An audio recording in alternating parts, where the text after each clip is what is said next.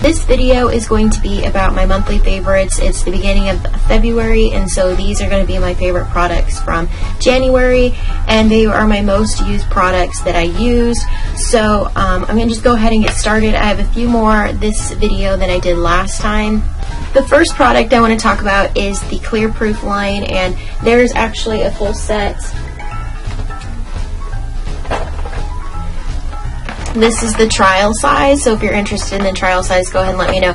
But the full set actually comes with, instead of opening it, I'll just show you from the cover. The full set has a cleansing gel, so something that you would wash your face with. It has a toner, so it's something that you, you know, kind of that alcohol sort of that you would think of, and it has a acne treatment so that you would put on like spot treatments, and then it comes with a moisturizer. And so this is the full acne treatment set. I don't use the full set because it dries out my skin really fast, but I would say that it is really great, and I use the acne treatment gel, the spot treatment.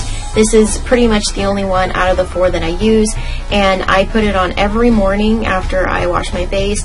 I just spot it on the areas that I usually break out. Right now I don't actually have any breakouts, which is really awesome because usually I don't get to say that in a video.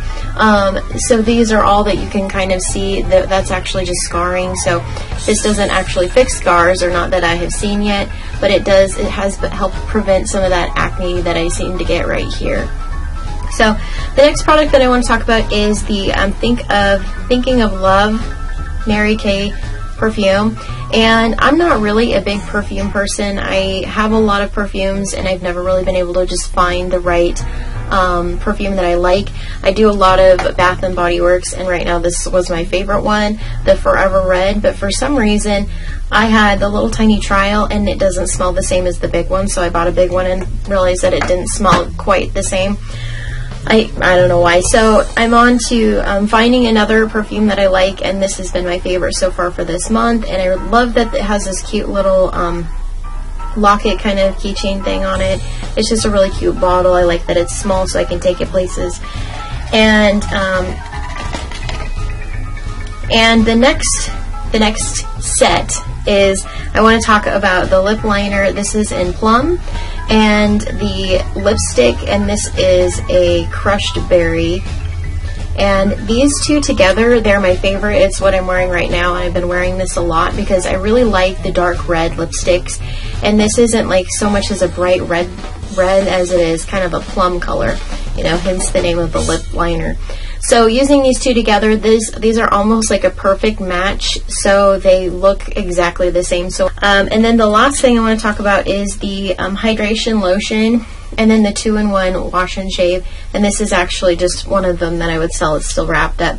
The other one is in my shower, and I have a problem with using shaving gel. It usually makes my skin get razor burns. I don't really know why. I use all kinds of tricks.